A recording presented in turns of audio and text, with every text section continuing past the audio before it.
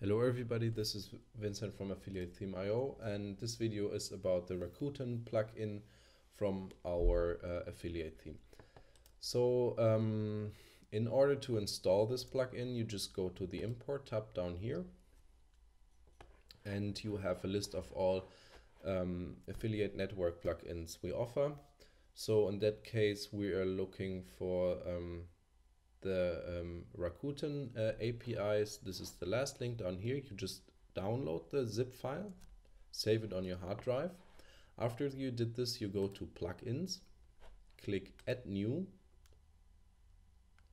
click upload plugin, drag and drop the file here where it says choose file, click install now, and then the plugin will be installed. And last but not least, you should click activate at the end of the process so that the theme actually works. Without clicking activate, nothing is going to happen. So bear that in mind, keep that in mind. And well, I already installed it but didn't activate it yet, so I'm going to activate the Rakuten API. So after activating the plugin, we go to the import tab and a new link will appear, in that case Rakuten. So we're going to click this.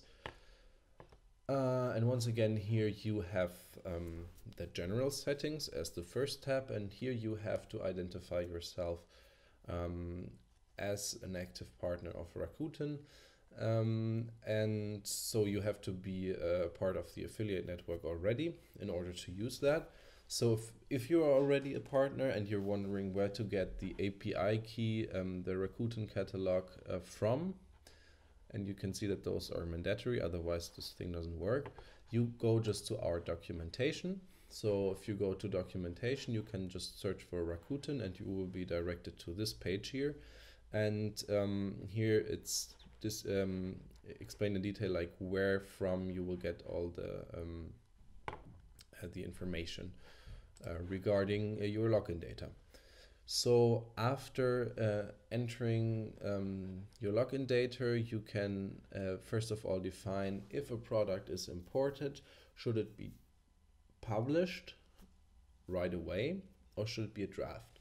So just think of this option like a post. So if you write a post on your blog, you might want to publish it right away and make it available to the public, or you might just want to save it as a draft and maybe colleagues should just like take a look at it. So you can define here if an imported product will be automatically published or should first of all be imported as a draft.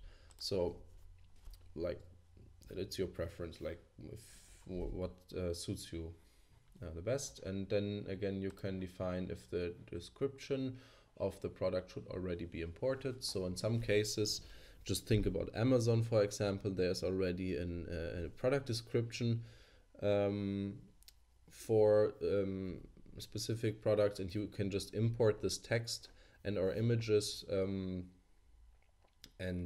then you already have plenty of information on your website. Maybe you don't want to do this because this information is not always like of very good quality, so take that into consideration, but in some cases it makes sense. So then you can define the update process settings. So this basically means that the theme regularly checks the products you imported.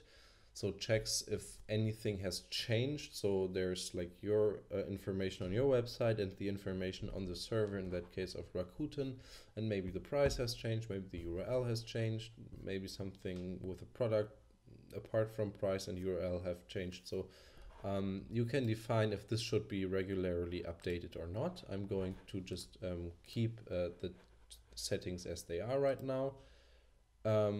So if the product is checked, you can also, for example, say like, okay, the product is not available anymore. This basically says so, like, so our theme checks, okay, the monitor you imported, for example, to your website is not available anymore.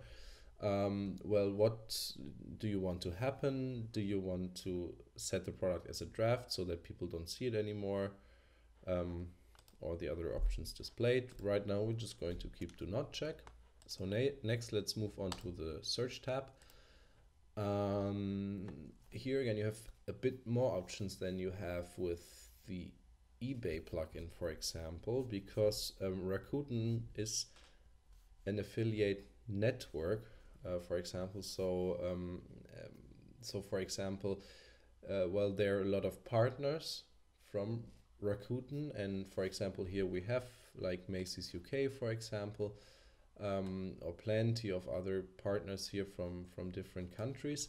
And Rakuten acts as like an intermediate institution between us affiliates and the shops that exist all over the internet. So they say like, okay, we import the products from the shops existing and give the information of this product in a comprehensive form to the affiliates that again like give this information finally to the client of that is in that case on your website.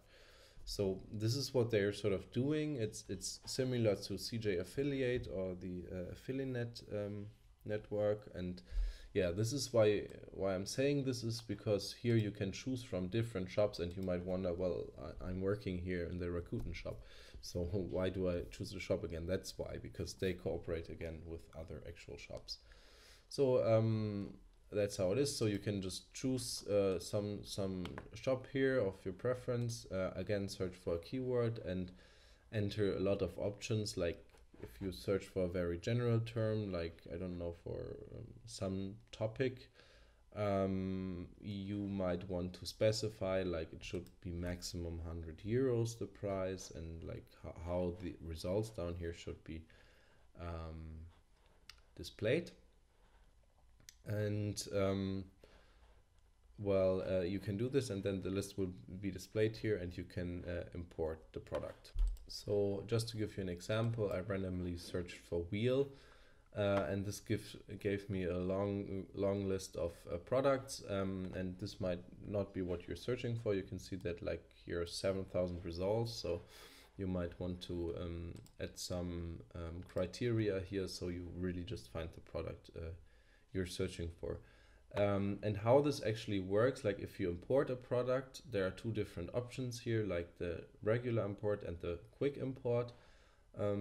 Please take a look at the Amazon video in our documentation and on our YouTube channel.